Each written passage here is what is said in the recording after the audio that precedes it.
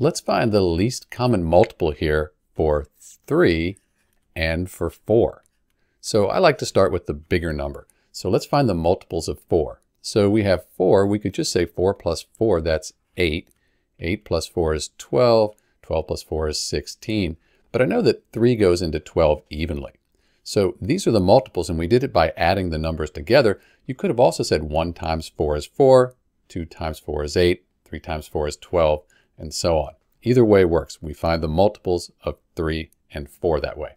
So 3 plus 3 is 6, plus 3 is 9, plus 3 is 12, and there it is. So this number here, 12, that's in common between 3 and 4. So it's a multiple of 3 and 4. It's common to these two numbers, and it's the smallest multiple here that we could find.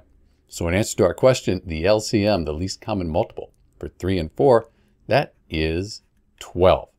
There are other ways to do this, like prime factorization, but unless you have a pretty big number, this is fairly easy. That's it. This is Dr. B. Thanks for watching.